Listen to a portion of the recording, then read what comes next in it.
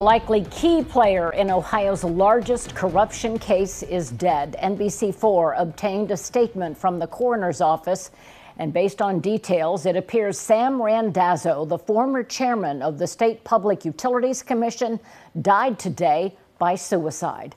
We thank you for joining us for NBC4 at 11. I'm Colleen Marshall. And I'm Sierra Johnson. Carrie Charles has the night off. NBC4's Isabel Cleary shows us the charges Randazzo was facing and how some lawmakers are reacting. Isabel?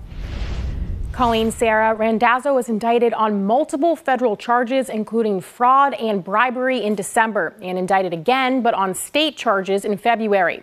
The FBI searched his home in late 2020, and he resigned from the Public Utilities Commission days later.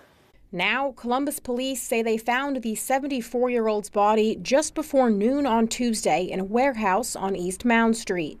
Many of us felt very highly about Sam, that he was extraordinarily knowledgeable about utility issues, and I don't think anybody deserves this. Franklin County auditor records confirm that the building Randazzo was found in was owned by a company that has been labeled by court documents as a shell company for him. Randazzo was indicted on those state charges alongside two former First Energy executives, all accused for their alleged role in the House Bill 6 scandal, which landed the former Speaker of the Ohio House in federal prison. The scandal was a multi-million-dollar bribery scheme for First Energy, in which Randazzo is accused of accepting millions of dollars from the energy company to help pass a nuclear power plant bailout for the company.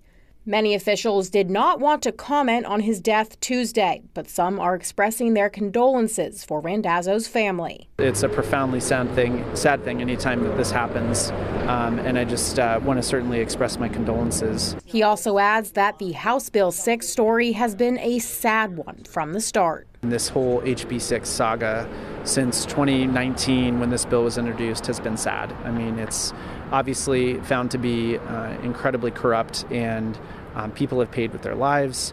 Family members have paid the price. Ohioans have paid the price for this bill.